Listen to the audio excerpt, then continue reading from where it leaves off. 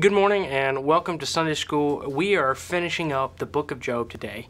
We're not finishing the quarter. We still have some more to go in that, but we are finishing up the book of Job, and it's going to be an interesting time as we wrap up everything. And so this passage, chapter 42, really does provide a closure for the book. It really demonstrates what the desired outcome was. And it shows where Job realized very clearly who God was and that he was in control. And so this is a very important passage, but it's a very simple and straightforward passage. And so I'm looking forward to diving in together with you to see where God is in control, to see where we as humans, as his creation, we need to rely on him. And so that's what we're going to be looking at. We're going to be looking at Job chapter 42, verses 1 through 11. And so go ahead and be turning there. And as you do, I want to ask a question. And it's kind of a throwback. I've never had to experience this, at least this particular thing, but have you ever remembered where in school someone would have to write a phrase on the board over and over and over again, something like I will not talk in class, I will not talk in class, and they write it over and over again. There's other images of that. You see it in movies and other things like that, and this punishment, this repetitive action, really drives home a point, right? And so I'm not sure how effective it is. I probably would get really frustrated having to do it over and over again, but that's just my sinful nature, because I would not enjoy it. I think that's why they use it as punishment. But really, as we think about this, as we think about a student having to write over and over, I will not do this, or I will do this in the future, over and over again, it's not an exact analogy. It's not a one-to-one analogy with Job, because Job wasn't being punished for doing something wrong. That's the whole emphasis, is that we see that there is a reality that suffering does happen, and we need to trust in God, right? But the analogy does drive home a point, and I think it's very similar in the situation with Job. And the underlying point is that we need to acknowledge, or we need to admit, whenever we were wrong. And we're going to see Job do that.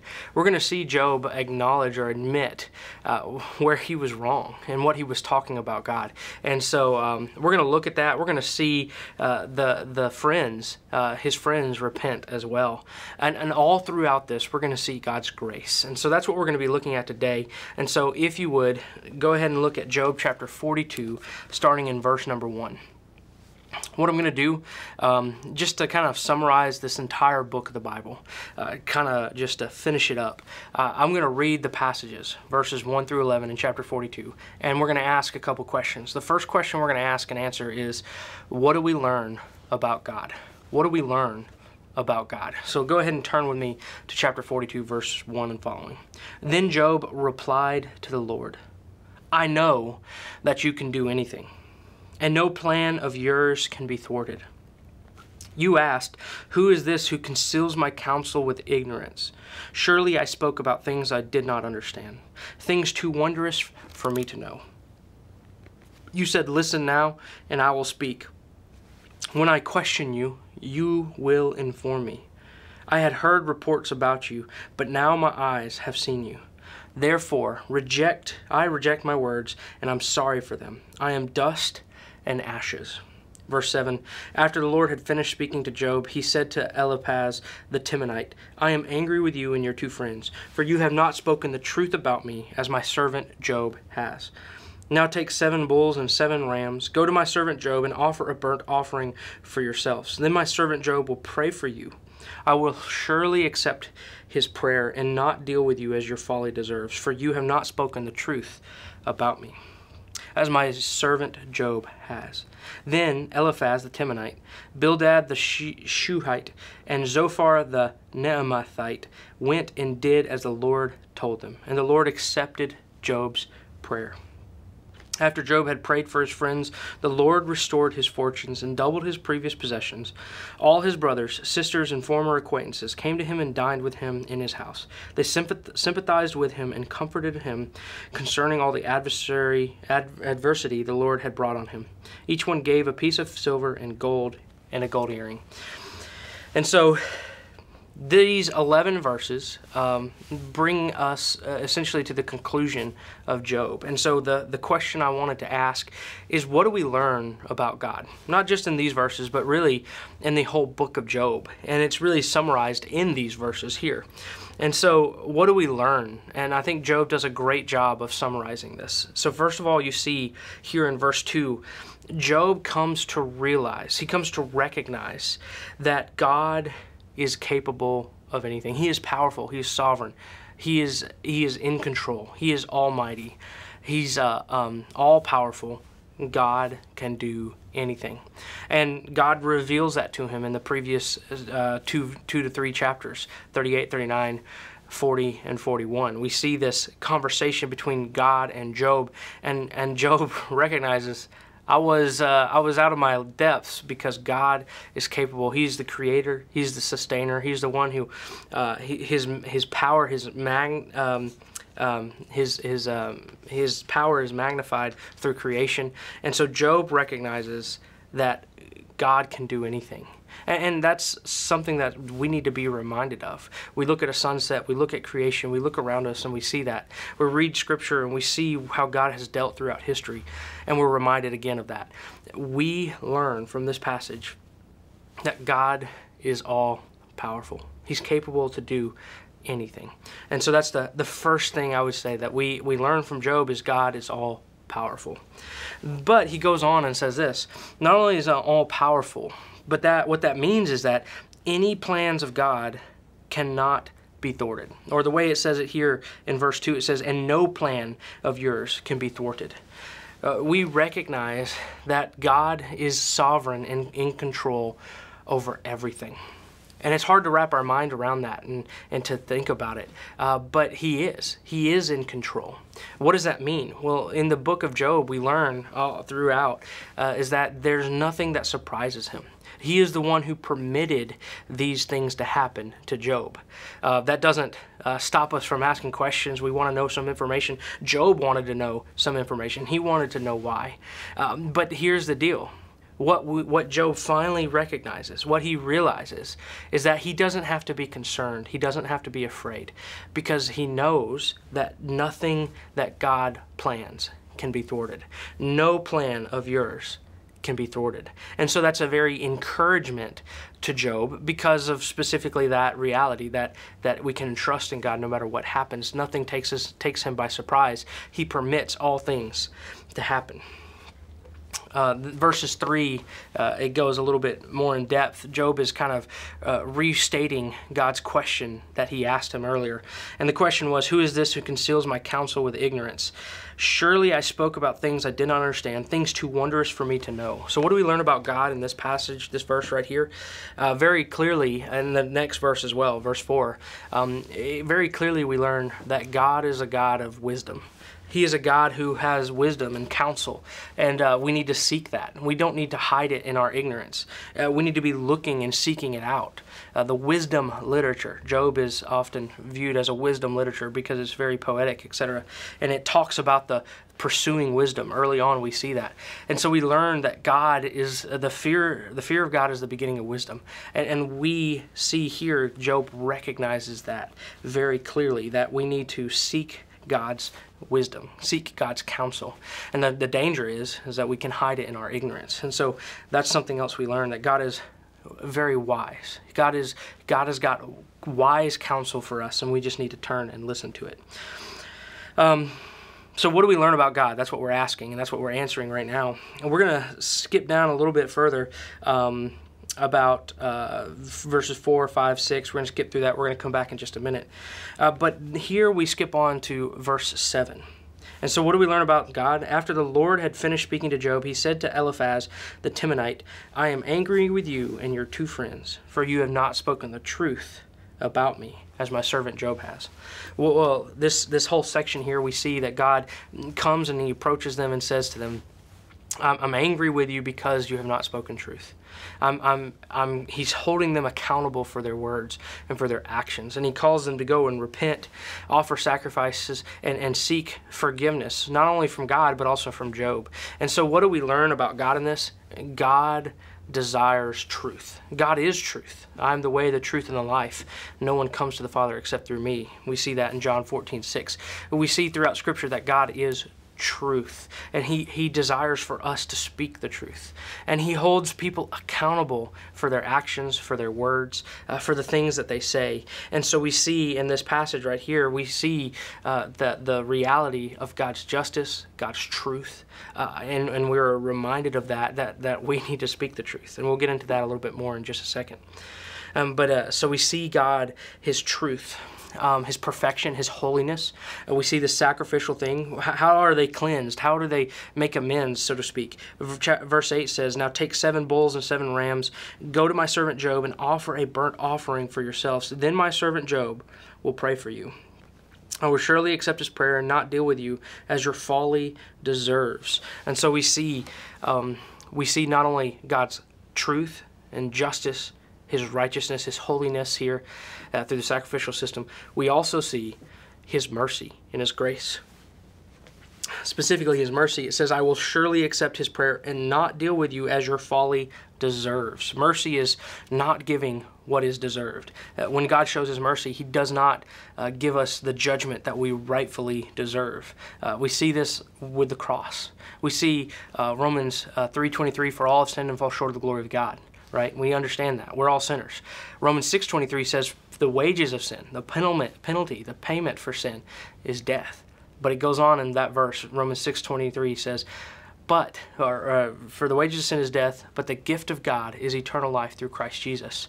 And so we see that God's mercy is shown here to Job's friends. And we see that God is a God of mercy, and he's a God of love and compassion. And he provides an opportunity for people to repent. And we see it at the cross. We see it here as God is talking to them. And so we see God's justice, we see God's truth, we see God's holiness, we see God's mercy and his grace here. It ends with the Lord accepted Job's prayer. I think the thing we see here through the whole entire book of Job, but also specifically here, is that we have a God. We worship a God. We worship the God, the creator of the universe, who hears us. He does not ignore us. Now, we can go through Scripture, we can talk about prayer, and we can talk about how we need to pray in accordance with God's will and other things like that. But the clear thing is this, is that we see in the book of Job that Job cries out to God, and God hears him. And we as believers are called to cry out to him. We may not get an answer specifically. In fact, Job is never told exactly why he suffered. We see a little bit at the beginning of chapter 1. We have some background information, but Job has never revealed that. He just learns to trust in God. And I think very helpful for us is that we see here in this passage a God who hears us. And so we see the Lord accepted Job's prayer. And so that's a very encouraging thing, that there is a God who hears us, and we need to be praying for him. We need to be praying to him in his will, praying in the Father's will. And so what else do we learn about God here? Well, verses 10 through 11, we see after this that God restored Job's fortunes and his friends. So we see that his brothers and his sisters and his family and his friends all came and they sympathized with him.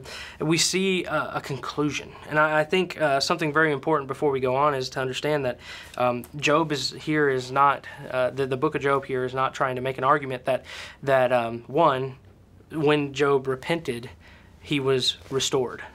That would be what the friends had specifically said. The friends said that you had some sin in your life, and when you repent, God will restore you. God will heal you. God will show his blessings on you. But that doesn't make any sense in this passage, because look at verse 7 again.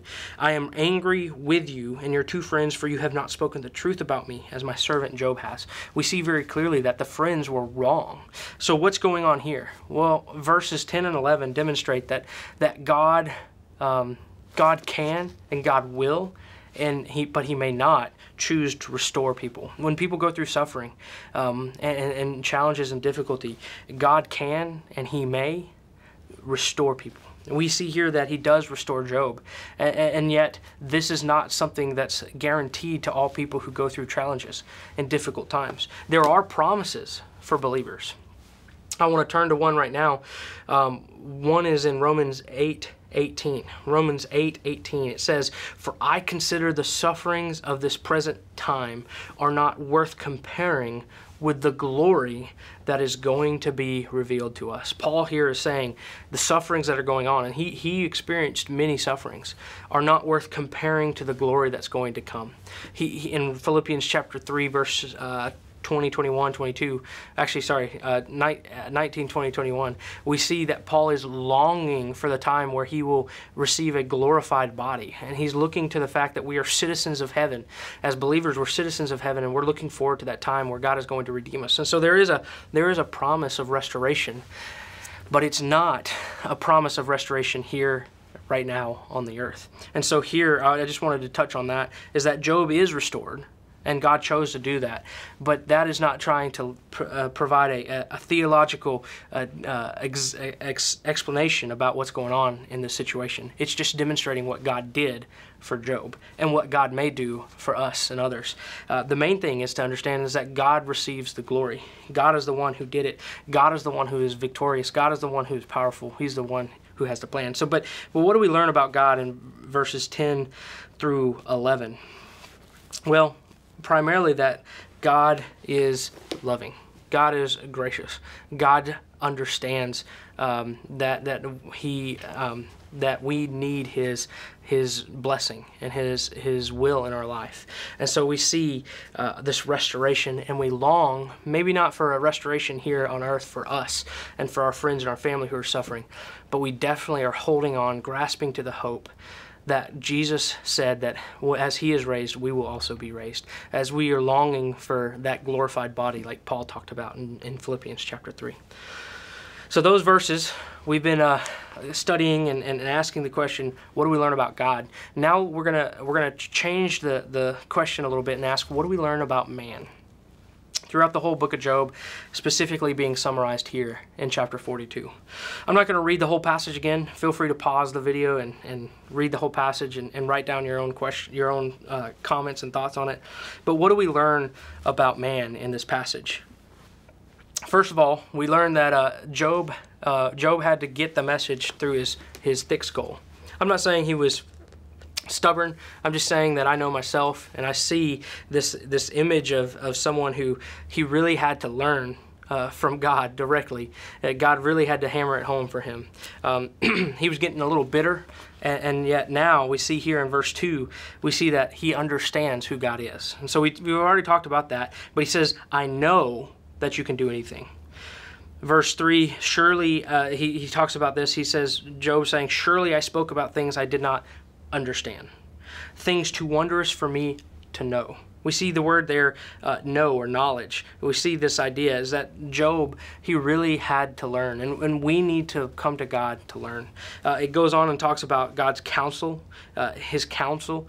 We are ignorant of the things of the world. And yet when we read Scripture, as we dive into God's Word, as we pour into it, and we desire to get closer to God, we can see God's wisdom and we can learn from it, and so we can know. So I guess the thing that to summarize this whole little point I'm trying to make is this, is that we need God's wisdom. There are things that happen in the world that we just don't know, and we have to trust in God. We have to turn to Him and rely on Him. I guess another thing would say is that another thing we learn about about humanity in the book of Job is we specifically learn that we want to be in control. It's just the default nature is we don't like being out of control, but we want to be in control. Yet what God calls us to do is trust in Him. We can't replace God. We can't step into the place of God. And that's essentially what Job was doing. I believe it was last week we talked about chapter 40, where Job basically said, I'm significant. How can I answer you? I have spoken once. I will not reply twice, but now I can add nothing. Job in chapter 40 was like, oh, I tried to take your place. I didn't know what I was talking about. And yet that's what it seemed like, is Job wanted to talk about what is righteous and what the righteous judgment that needed to happen in the world, and that God was failing and things like that. And so we learned that we like to be in control, and we speak about things we don't always understand, but we need to trust in God. Something that I think is important, and kind of why I started with the little analogy about writing a phrase, I will not talk in class, I will not talk in class, on the chalkboard, is verse 6. Verse 6 says, therefore I reject my words and I am sorry for them. I am dust and ashes. Here we see repentance. And I think that's the very key of this final thing, is we see the importance of repenting. What happened for Job to repent? Well, first of all, what it says here in verse 7, it says, the friends did not speak the truth about me, as my servant Job has. What Job had said wasn't necessarily wrong, but it was more so his attitude. Excuse me. He was beginning to become bitter and really call God out, and he was accusing God of being unjust. And so Job repented of his attitude toward God. Not that he had questioned God or called out to God, but that because of his bitterness, he allowed it to become sin in himself, in his mind. And so, but I want to point out verse 5. Verse 5 says, I had heard reports about you, but now my eyes have seen you. What do we learn about man? First of all, we need to repent, but two, repentance comes through a personal relationship with God, coming face to face with our Creator. The gospel, the good news of Jesus Christ, it begins all the way back in Genesis, creation. God created the heavens and the earth. He is the creator. He knows us. He desires to be in a relationship with us. But sin, the bad news is that sin separates us from him. So we look at the good news, is that when we are presented with Christ, we see God's love, and we see the ability to repent and turn to him. And so here we see this idea, but now my eyes have seen you. Job came face to face with God. He recognized who God was, and that caused him to repent. We see it in the book of Isaiah, where Isaiah, I believe it's Isaiah chapter 6, he says, woe is me, I'm a man of unclean lips.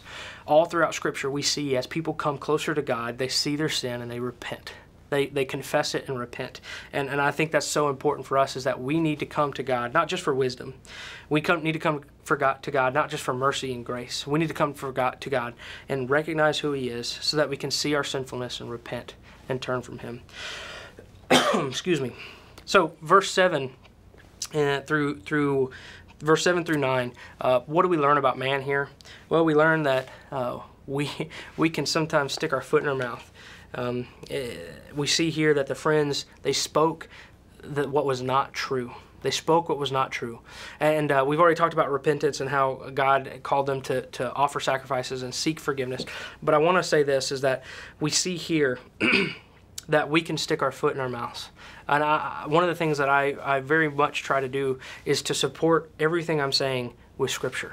I'm not trying to tweak Scripture to support what I believe. I'm trying to look to Scripture to find out what is true. And so I use Scripture to interpret Scripture. And so I want to encourage you to do the same thing, is to make sure that we are speaking what is true about God. And the only way we can do that is by studying Scripture, by understanding it, looking at it, rightfully dividing the word of truth, as Timothy says, or as it says in Timothy. And so we need to be careful about speaking for God and doing it incorrectly. And so we need to very much look to God's word. But that brings us to the final question. We've asked, what does this tell us about God? And then what does this tell us about man? But bottom line is, as we read the Scripture, it needs to change us. We need to apply it in our life. And so what does this mean for my life? What does this mean for us? What does this mean for you? There's a lot of application. A lot of application in the passage, and you can go back and list out things that you learn about God, list out things that you learn about man, and really just decide on, this is what God is convicting me of right now. And so that's something you need to do. But just a couple of quick things. What does this mean? Well, it means that we might have to let go of being in control, because we're certainly not. God is in control. God is sovereign. None of his plans can be thwarted. but we needed to trust in him. And so the more we try to hold on and be in control, unfortunately, is the opportunity for us to make a ton of mistakes, like Job's friends. And so I would say the first thing is to surrender control and trust in God. Just surrender control, trust in God. We seek his wisdom, we seek his counsel, we desire to live for him. And what that means is we're not always going to know what's going on. Job never got a response as to why he was suffering. Yet, we see that his relationship with God grew in strength, and he trusted God ever more, not because he got the answer, but because he realized who God was. And so I want to encourage us to do the same, is to surrender control to God. He is in control. He is sovereign. And so seeking his face, seeking his word, and desiring to learn from him and trust him and listen to what he calls us to do as believers. And so that's the first thing. I guess the second thing is repentance. Whether you're like Job's friends and you've been speaking on behalf of God, but you've been wrong, you've been incorrect, perhaps you need to repent. You've been giving poor advice, you've been speaking against Scripture. That's something that we need to repent of. Maybe it's like Job, and you thought you were in the right, and you kind of were saying the right things, but your attitude was wrong. There are so many things that we need to repent of, and we can look at this passage, we can look throughout Scripture. Main thing is to seek God's face. There's a verse that says, draw near to God and he will draw near to you. There's a passage where there's a prayer where we ask God to search our hearts, search my heart, and see if there's any wicked way in me. We need to individually repent for our sins, and we have to ask God to reveal that to us.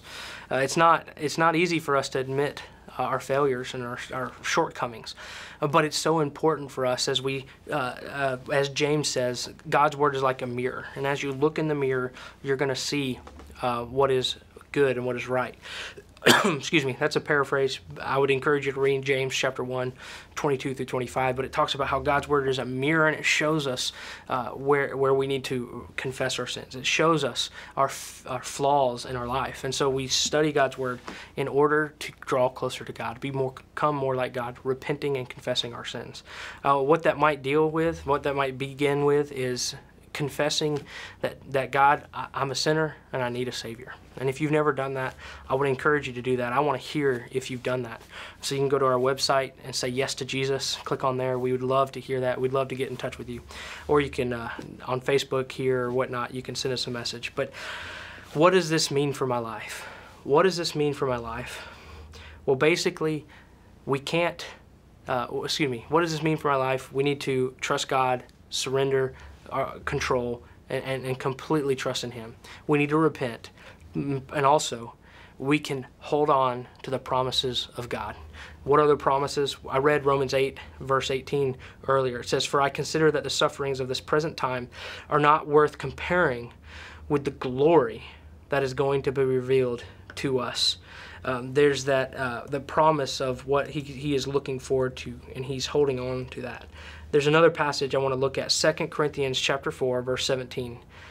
2 Corinthians chapter 4, verse 17. It says, for our momentary light affliction is producing for us an absolute, incomparable, eternal weight of glory. So, we do not focus on what is seen, but on what is unseen. For what is seen is temporary, but what is unseen is eternal. That's 2 Corinthians chapter 4, verse 17 and 18. But Paul is conveying something, and that's that we need to understand that God is in control and that he has a plan. And the plan revealed throughout Scripture is that believers who hold fast and trust in him, they're promised restoration. They're promised of redemption. We are redeemed of our sins, but we will be restored in that moment, in that final moment, and when we are in his presence. And so we can trust in that. We don't know what's going on all the time. We don't know why things are going on, but we do know that God is in control, and we can trust him in that. And so thank you for tuning in. I'm sure there's a lot of other applications you can pull from this. I'm going to close this in prayer, and then we'll be dismissed, and we'll meet again next week, and it's going to be a good time. So dear God, thank you for your love. Thank you for your mercy. Thank you for your grace. Thank you for this passage as we can study it and learn more about you, see the error in our ways, and learn from it, and I pray confess and repent from it. God, thank you for your grace and your mercy that was shown to the friends. The fact that when we're wrong, you still show us mercy. There's accountability for our actions, but there is mercy for our sin, and you forgive those who confess it. So God, I pray that you will reveal the sin in my heart. You will reveal the sin in our hearts so that we can confess it before you, turn from it, and follow after you. So God, thank you for this opportunity to study your word. Thank you for this opportunity to dive in together. And so we want to glorify you in everything we do. In Jesus' name, amen. Again, thank you for tuning in, and we'll meet again next week.